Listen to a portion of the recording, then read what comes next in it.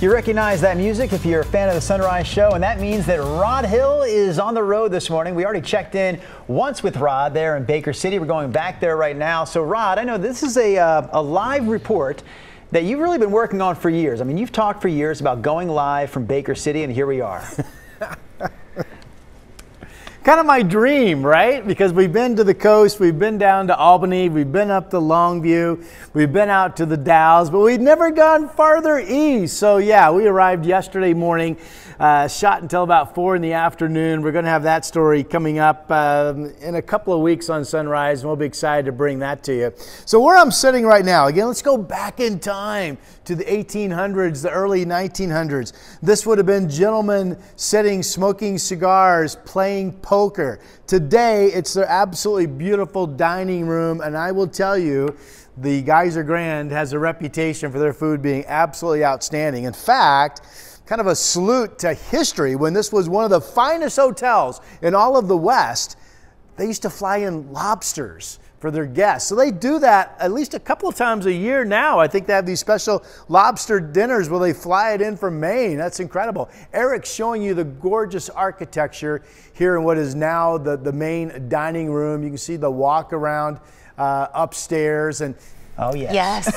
you know, I wanted to do Rod this in the robe. as a salute to you, Drew Carney. I gotta tell you though, I'm hot. Don't freak out. I'm fully clothed underneath. Okay.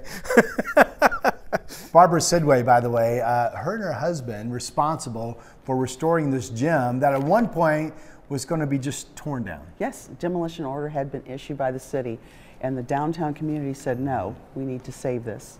And they talked us into coming here and doing it. We're glad we did. It was shut down for what, the latter 60s into the 90s, and then you did the work and it reopened. Correct. Yeah. So you were telling me earlier, I said, Barbara, you got a minute, what do you want to talk about? And you gave me a topic that I wasn't expecting, but go ahead and share it with me. We're really proud that we can welcome the public in many ways into this special place. We have tours every Friday, Saturday, and Sunday by our hotel historian, and we have dinner every night, 7 nights a week, and overnight rooms. And when you walk in, it's gorgeous. And the restaurant's open 7 days a week. I mean, yes. Everything's functioning. And I yes. love, you were telling me, I asked, and you were proud to tell me this has been a business success story. I mean, people are using the hotel. Occupancy is great, and the history is bright. Yes, we're very happy that we did this, and we're actually expanding with another 12.5 jacuzzi suites next door in a historic building. Mm-hmm.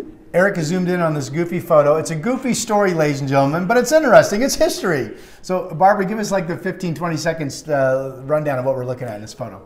This gentleman is deceased in the photo. Those are his funeral flowers. In the very early first decade of the 20th century, this was a thing, kind of like Weekend at Bernie's. The movie, yes. Yes, and so you had your deceased friend and you had a party with him present. It's crazy. That's obvious. You can recognize the woodwork. That's here in the hotel. They have you and Mitch and tours, and they have these historic photos, which I love this sort of thing, sprinkled throughout the hotel. Again, so much history here. There was that room that Eric showed you earlier in the show that we called the library. There was a point where salesmen could rent that room for $1, and they would set up their trunks, and then they would spend the night sleeping with their belongings that they were selling to people. Of course, rooms today, not crazy expensive, but they are more than $1. Okay. He is at Sweet Wife Baking. And Rodney, have you been able to dive into some of those delicious treats? Brenda, I'm too busy talking and chatting with people, to be honest. But I will. Here's one more look. This evidently is a hands-down favorite bakery. They call it Sweet Wife Baking is the name, here on Main Street in Baker City. We had a lot of people on social media rave about this place. And we turned out, hey guys, we're back live on TV. Hello!